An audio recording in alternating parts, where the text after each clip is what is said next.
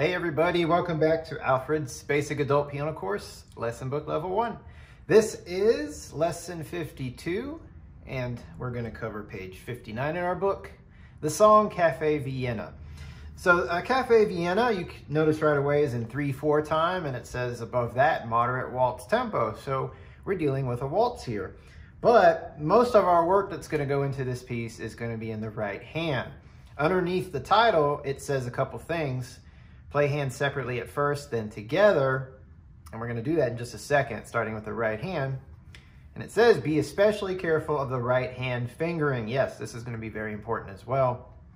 And they even tell us, notice that the first two notes, which in this case are E and middle C, it is a third, a melodic third. They're played with 2 and 1. So right off the bat, you're not in your C position anymore, but rather this position. And that puts thumb on middle C, 2 on E, 3 on F, 4 on G, and 5 on A. And we're going to expand a little bit beyond that by going up to this B. So let's start with just the right hand notes. So, like I said, 2 on E, thumb on middle C.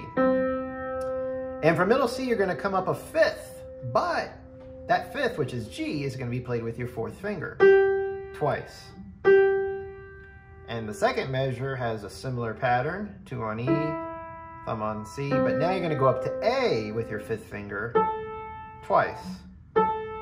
Once again on the third measure, 2 on E, thumb on middle C, and we're going to go up a 7th to B with our 5th finger, and you're basically going to move your hand over. And that puts 4 on A for the next note. And our last measure is 3 on G. At the end of the last measure, you're going to play D and F with thumb and second finger, harmonically together twice. Notice it's a harmonic third, but you're using 1 and 2 for your fingers.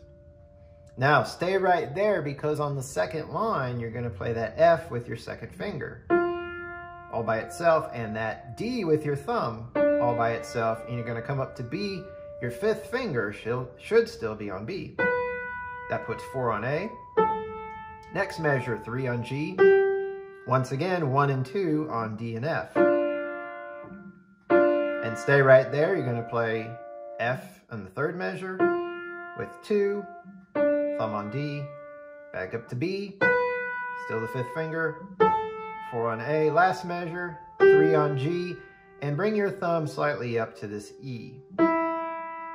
And once again. Now, transitioning to the third line, that's still an E, but notice it's with the second finger. We've got our thumb on that E, so bring your second finger. And actually, this is the beginning of the piece all over again. In fact, the third line is exactly the same as the first line. So that's 2 on E, thumb on C, 4 on G, next measure, E, C, A, next measure, E, C, up to B, 4 on A, 3 on G for the last measure, and again, that 1 and 2 on D and F. Stay there on the bottom line for 2 on F, thumb on D, 5 on B, 4 on A, second measure, 3 on G, again, 1 and 2 on D and F.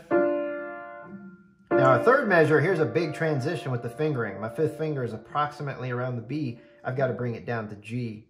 And I'm actually going to go into my middle C position right here, because I'm playing G, F, E, D, and the last measure is middle C. So I just walk that down. 5, 4, 3, 2, 1, and then a big octave jump to that C. And we're going to hold it there for a little bit because we got a fermata. So I just went over all the notes and the fingering, but I did not cover the rhythms. Most of the rhythms in the right hand are pretty much the same, just like that first measure, 2 eighth notes followed by 2 quarter notes. So that first measure, the rhythm goes like this. Remember, we're in 3/4, and we've got eighth notes, so 1 and 2 and 3 and is our counting. So going very slowly, it's 1 and 2 and 3 and. So it's really you got to be really careful not to rush those quarter notes. It's so easy to just Once you've learned the notes, of course, it's easy to just do that. So again, full counts, 2 and, 3 and on those quarter notes. 1 and, 2 and, 3 and. Next measure, 1 and, 2 and, 3 and. Next measure, 1 and, 2 and, 3 and. Now it's all quarter notes, 1 and, 2 and, 3 and. So rhythmically speaking, we've just covered all the rhythms in the right hand except for the final measure. Look at the second line. The first measure is 2 eighth notes, 2 quarter notes. The second measure is just quarter notes. And again, when you have quarter notes, that's actually going to be the hardest thing because you're going to be tempted to rush those. So that second measure on the second line, just remember 1 and, 2 and, 3 and. Count it out. And if you continue to look through the rest of the second line, the third line, and the fourth line, each measure is one of those 2 rhythms. You've either got 2 eighth notes followed by 2 quarter notes, or a measure of just quarter notes. Our last measure at the very bottom where we had the octave, 1 and it's a half note, but you're going to hold it longer than 2 beats because of the fermata. And of course, you have the ritardando in the measure before that, so you're slowing down.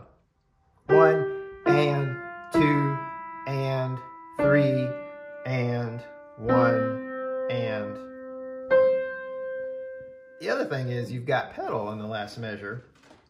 Since it's so little pedal in this piece, I'm not going to show you, but just remember that when you use pedal, it's the damper pedal, the far right, if you're on a piano.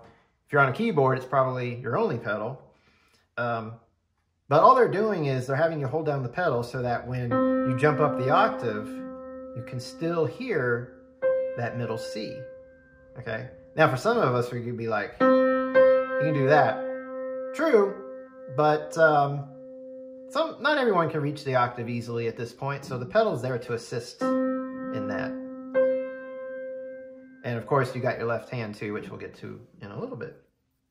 So the important thing about the right hand, before even the rhythms, is fingering on these notes. And there's a pattern. You know, the first 3 measures, basically you're doing this pattern of from middle C to G, a 5th. Next measure is middle C to A, a 6th. And the third measure from middle C up a 7th. So this carries on a little bit from the previous lesson on page 58, measuring 7ths and octaves. Now we get to play just a couple of measures that have 7ths and, again, an octave at the very end of the piece. So a lot of intervals in this piece, but the fingering doesn't match up with them. Again, 2 and 1 at the beginning instead of 3 and 1. So fingering and notes in the right hand is key.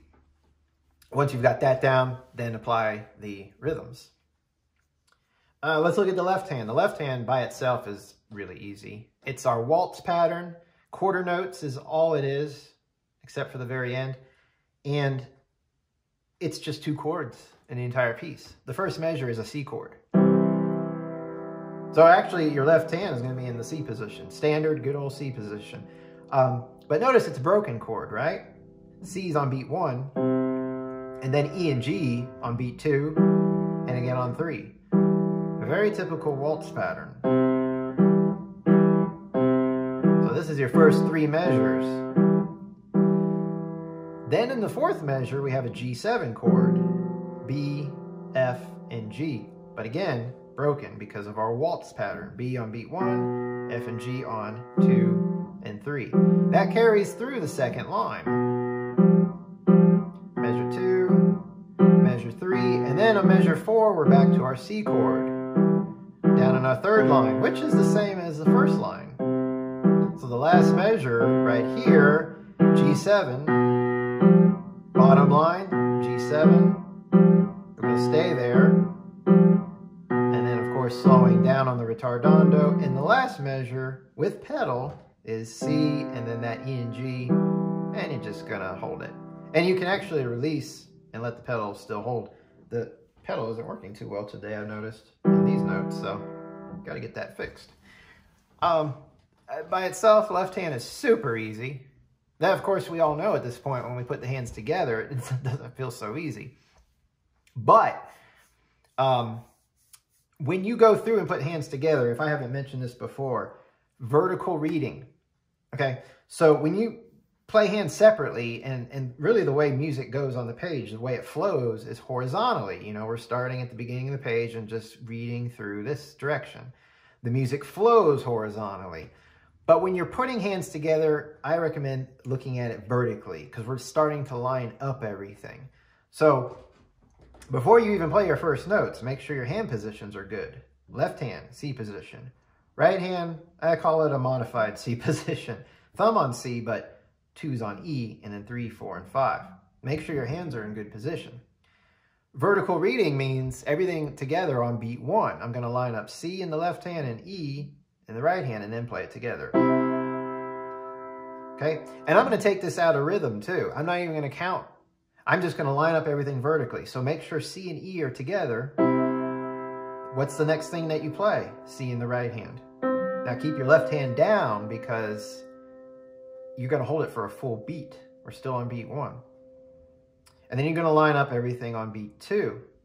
And call it out if you have to. E and G in the left hand, G in the right hand. Have your fingers ready.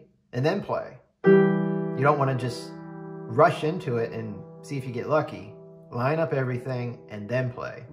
And of course it repeats on beat 3. And then the next measure, we're back to C and E together. Middle C in the right hand by itself. It's almost the same as measure 1, except A now on beat 2. And again, right there on beat 3. Measure 3, it starts the same once again. C and E, middle C. But then now we go up to B in the right hand. And then it changes on beat 3 to A on the right hand. Now here's the big change, the last measure. That's where you go down to B in the left hand, third finger on G in the right hand.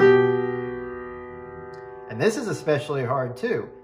F and G on beat 2 in the left hand, D and F, and mind your fingering, 1 and 2 in the right hand. Now it's 1 and 2 with fingers in both hands. That's cool. But look at my intervals, a second in the left hand, a third in the right hand. So that feels a little different. You might need to practice that a few times, just going from here on beat 1 to here on beat 2, just back and forth. Going on to measure 5, second line, don't go anywhere. You're still on a B in the left hand. You're still on 2 on F in the right hand. And then D's by itself. Okay? Now, beat 2, you're back to F and G. So you're on the G7 chord now for a while in the left hand. B in the right hand. Moves down to A on beat 3. G in the right hand on beat 1 for the next measure. Down to B in the left hand. And then just like the end of the first line, you've got F and G on beat 2 in the left hand. 1 and 2 on D and F in the right hand. Line it up and then make sure you hit it together. Same thing on beat 3. Stay right there for the third measure in the right hand. Move down to B in the left hand. So you got B and F. D's by itself. B in the right hand, F and G in the left hand. Moving to A in the right hand. Be careful in this last measure. Your left hand's going to the C chord. So move your pinky to C. Third finger should be on G. Make sure they're lined up. And then E and G on beat 2 in the left hand. Thumb on E in the right hand. Same thing for beat 3. Now, third line, tricky. You're going to stay on C with your pinky in the left hand, but you got to move that second finger to the E. Thumb's on it right now, but you got to move too. Line it up and then play.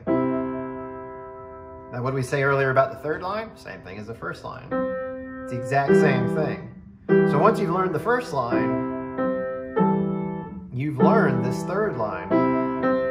Nothing changes between the first and third line. The only thing that changes is the transition of getting into that third line from your second line. Now, actually going into your fourth line is like going into the second line. B in the left hand now, right? Because I've switched to the G7 chord on that last measure on the third line. 2 on F in the right hand. Thumb on D. F and G in the left hand, B in the right hand. Moves to A in the right hand, next measure. G in the right hand, down to B in the left hand. And remember, this is the second and the third. Second in the left hand, third in the right hand. Intervals. Beats 2 and 3. You're still on B in the third measure, but look at your right hand. Big change we talked about earlier. 5 comes over to G. Line it up and then play it. Followed by F. Now both hands together here on beat 2. Remember, you're walking down the right hand, one note at a time. On our last measure with pedal. Hold down your pedal as you jump the octave in the right hand, E and G in the left hand. Together. And like I said, you can even lift the hand and let the pedal do the rest for you. But that's tricky in the right hand. Well, both hands together actually on the bottom line, last 2 measures. The right hand by itself is easy. We love just walking down at this point. But your left hand, obviously doing something very different. Vertical reading right here is especially important. Line up everything. B and G. F's by itself. Just keep walking down in that right hand. Think about where you're going in that left hand, F and G. Stay there for the next beat, but you got to move to D. And then it's kind of like home base, C's.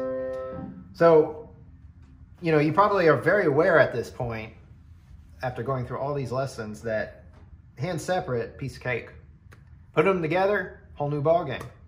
It's almost like starting all over again in a way. So my advice is, you know, obviously get the right hand. You got to play the right hand by itself first. You got to know the right hand by itself. If you're struggling with the right hand by itself, there's no way we're going to get hands together. If you do, you're lucky. And remember, we don't want to get lucky. We want to know this material. We want to be solid. Not worried about the left hand. Left hand by itself, super easy. But once you've gotten the right hand and left hand comfortable by themselves, stick to putting them together. If you put them together and say, this is too hard, let me go back. No, don't go back. You can already do it by themselves. That's a waste of time. You got to just stay in there. Vertical reading, chop it up, slow it down. That's the way to do it. Now, once that's done, and it'll take some time, this is what your piece is going to sound like. So let me give you a little count off. I'm not going to go too fast, but here's the idea. 1 and 2 and 3 and.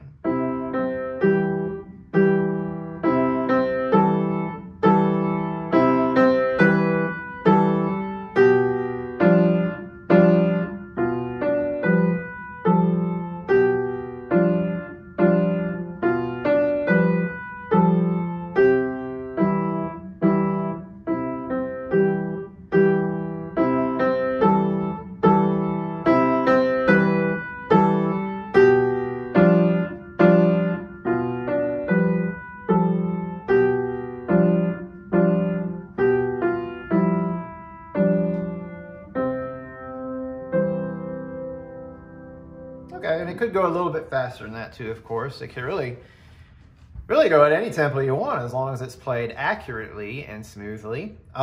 You'll notice that I added the dynamics when I played it. I recommend you do not do these dynamics when you do hands separate. Get the hands together, get them together well. The dynamics here should be the last thing. Because of the type of dynamics, you've got a gradual crescendo through the entire first and third line. You're starting soft, you're ending forte. Now here's a little trick that happens to work in this situation. If you're having an issue with gradual, crescendos, the first measure is marked soft. Make the second measure mezzo piano. Make the third measure mezzo forte, and then your last measure is forte. So you can break it up in sections like that, and the overall crescendo will still come through. Rather than saying, I don't know how loud I may not get loud enough, or I may get too loud, which, those are things you got to consider with a crescendo. Don't get too loud too soon. Or you need to get louder because you're still too soft. But if you go soft, mezzo piano, piano, mezzo forte, and forte on those 4 measures, that will, guide you, I think, a little bit more. The 2nd and 4th measure are mezzo forte. So the way that works is I just back down slightly in volume from the forte that I was at. But that's it as far as dynamics. But those crescendos are not easy. You got to know both hands really well at that point. You can't be thinking about notes or fingering anymore. So it'll probably take a little bit of time to get to that point. Now, the other thing you can do, which I've mentioned in several videos, if you want to, this just takes your music to the next level. Keep that left hand soft, almost like a light staccato. Now I'm playing it pretty fast. And play your right hand louder above it. Easier said than done, of course.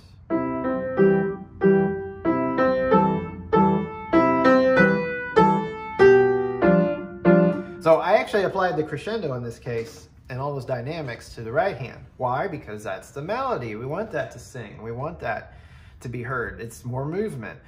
The left hand's accompaniment, now it's not that you can't get louder there. You can, but if you do it more in the right hand,